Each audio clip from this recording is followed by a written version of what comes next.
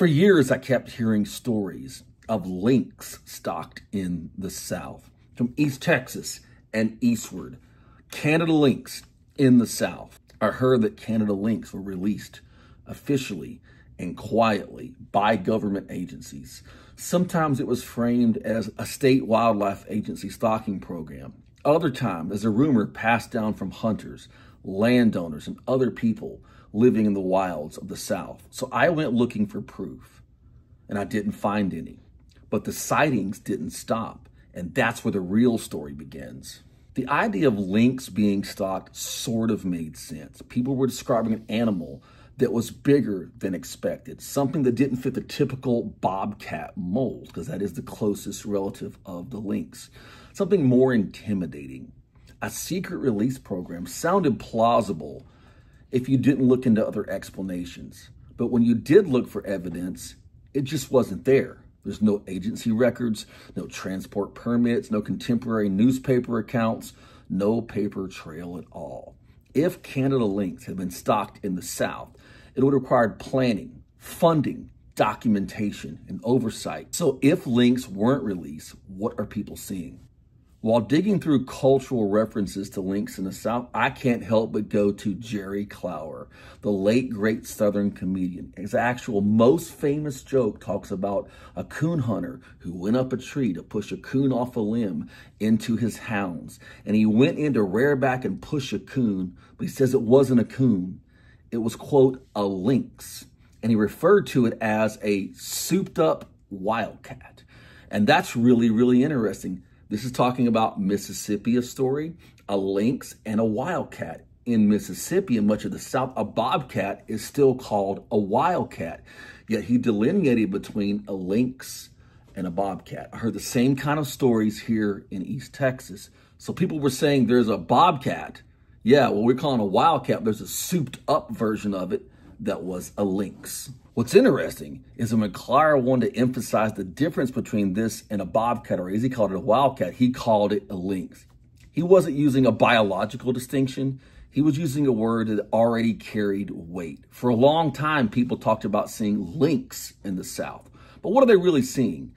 In the 1800s and early 1900s in particular, Southern bobcats often had lynx tacked to them. Wildcat was the most popular term, bobcat, but also red lynx, bay lynx, swamp lynx, and brush lynx. They weren't separate species. The descriptions came because they looked different from area to area, and sometimes even an older animal might look different or things like that. Modern biology clears this up. Canada lynx and bobcats are very closely related, but they are not the same animal. Both belong to the genus Lynx. That tells us they share a common lineage, but they are different animals. The Canada lynx is Lynx canadensis, and the bobcat is Lynx rufus, also meaning back to one of the regional names, red lynx. Canada lynx are cold weather specialists, extremely large, snowshoe-like feet, long legs, and thick coats. Bobcats are more generalists. They have smaller feet, more compact bodies. They have adapted diets. They live right in city limits, and areas like Houston, Texas, for example, Atlanta, Georgia, have bobcats living right in them, where lynx need a lot more isolation and true wild ground. Interestingly, Canada lynx range further south than people think, but not in the deep South. They're in northern New England, the upper Great Lakes, the northern Rockies, and the southernmost confirmed population is in New Mexico, which is really interesting. And that sort of surprises a lot of people that there are a few that turn up in New Mexico. But in terms of places like Louisiana, Mississippi, Florida, Tennessee, and Texas, I can find no records of actual Canada lynx and certainly no evidence of Canada lynx stockings. So what are people seeing? I believe they are seeing extra large bobcats. I have probably seen over 200 bobcats in my life. I mean, I saw 3 in one day on one hunting trip in South Texas while hunting for turkeys. Lots of bobcats in my state. I've seen them in North Texas, South Texas, East Texas, Louisiana, all over the place. Lots of bobcats, and a lot of them look very different.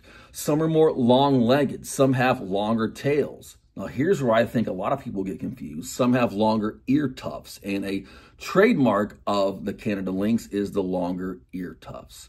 And people see one that typically is your little shorter type bobcat with a few faint spots. They may call that a bobcat. Then they see one that's larger and has longer ear tufts, maybe a little bit longer tail, a thicker coat in the winter. That would turn out to be a lynx in a lot of people's minds. And once again, coming back to a stalking program idea, this requires lots of planning, legal hurdles, and all kinds of stuff. There's just no evidence of that. There have been lynx stalking programs in Colorado and other northern states in their classic range, and sometimes even the southern tier of their range, but none in Georgia, Tennessee, Louisiana, Texas, and in East Texas, where I first heard these stories. People sort of like to talk about stalkings, and I think sometimes to explain something. Maybe they've seen a lot of bobcats that, like 15, 20-pound bobcats. They see one of these big 30-pound bobcats in the winter, maybe a little longer ear tufts. Maybe the way to explain that is that they saw a lynx that was from some government program. And that's sort of how I believe some of these stories start out there. I don't think that people are trying to lie to anyone.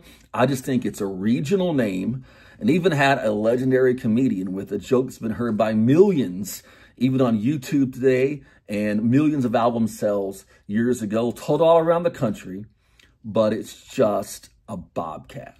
Now, some bobcats get very, very large. I have seen 2 bobcats I know without any question, because I've had bobcats in my arms. I've worked with captive bobcats, so I got a pretty good idea on size. It would push the 40-pound range.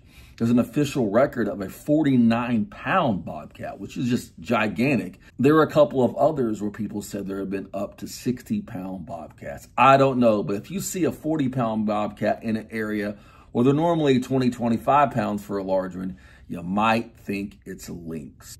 And it is a lynx. It's Lynx rufus, just not the Canada lynx.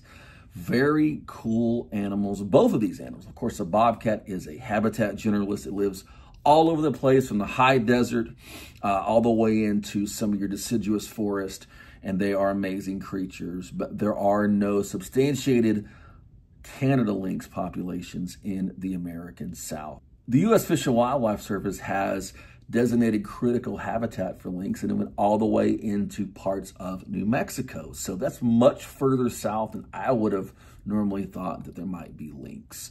So very interesting reports. Have you ever seen an animal you thought might have been a lynx in the South? Or maybe have you ever just seen an awesome Canada lynx? We'd love for you in the comments to share your reports of seeing these majestic animals. A Canada lynx is way up on my list of animals that I want to see. I would love to see one. I'm up in Colorado or in other areas. Amazing, majestic, special animals. One of my favorite wildcats that the good Lord created.